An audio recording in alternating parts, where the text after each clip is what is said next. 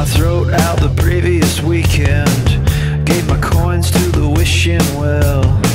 Checked my phone and your calls have started. You said it's probably best you come on your own. I believe it's something that you want.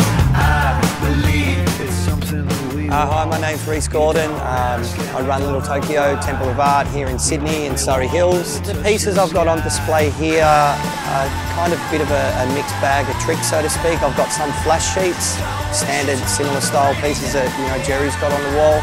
Then I've done some like half sleeve and chest plates, and then I've done like a mash-up of 2 sheets of half sleeves with like Japanese kites, and inside the kites I've inlaid some Jerry imagery. So a bit of a mash-up, so to speak. Yeah, his pieces of artwork, you look at them and they're from what, maybe the 60s, like they're timeless. People are still getting it tattooed today. So yeah, it's phenomenal artwork. I'm sure everyone here is blown away by it, as I am. Look like I've never seen this guy. I'll call you out. Hi, I'm Jason Gasoline and this is Gasoline Motor Co.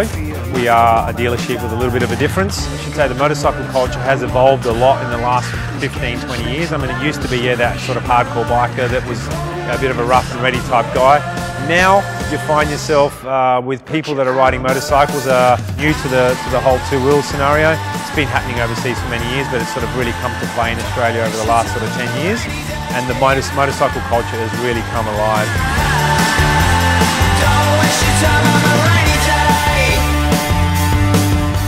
Hi, I'm Tommy J, and I'm here at Gasoline for the Jerry Can Ride Reunion, possibly takeoff again. Okay, so it's a year on from the ride now, and man, I've been still riding motorcycles, still having bikes that fall apart on me, having a great time on them. It's just great catching up with everyone. I had no idea I was going to see so many familiar faces. Like, I've kind of rocked up and it's a Jerry Can Ride reunion. I've seen Harley, I've seen Pat, I've seen Dina, like there's Luke Muller, there's a whole bunch of the guys out there. It's so much fun.